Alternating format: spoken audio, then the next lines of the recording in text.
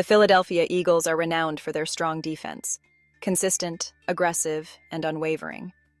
Yet, beyond the gridiron, we see reflections of this defensive posture within the dynamics of Black families, particularly regarding historical trauma and a deeply embedded protective instinct. It's almost as if there's a parallel between the Eagles holding their line and Black families defending against generational pain and societal pressures. But is this kind of defense always beneficial, or does it sometimes come at a cost? In exploring this idea, we can look to voices like Bishop D.E. Paulk.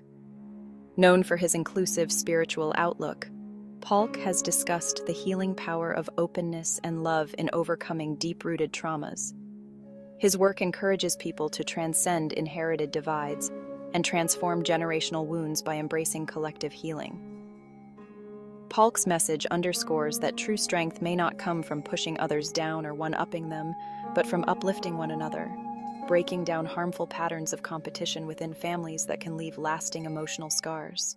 In Dr. Suraj Yengde's Caste Matters, he explores how social hierarchies can lead to an ingrained need for validation and superiority, what we might call one-upmanship. Yengde argues that marginalized groups, such as the Dalit community in India, and by extension Black families in America, often internalize these hierarchies. This need to outdo others, even within one's own community, becomes a defense against a society that perpetually tries to devalue them. Similarly, Rantiade Benson-Idahosa's work with Pathfinders, an organization she founded to support survivors of trafficking, sheds light on the complexities of breaking free from trauma. Benson-Idahosa teaches that while protective defenses can be essential for survival, they can sometimes transform into barriers that prevent growth and healing. Her message, rooted in empowerment and self-discovery, encourages individuals to see strength in vulnerability and community support, not merely in personal superiority. Whether on the football field or in life, there's a time for defense, and a time to let go.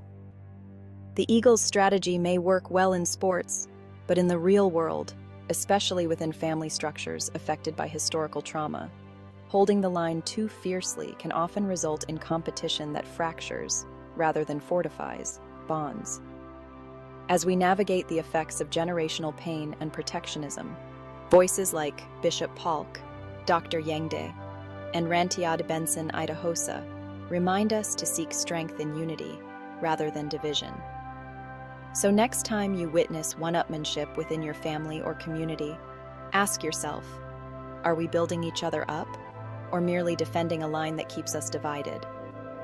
Real strength is collective.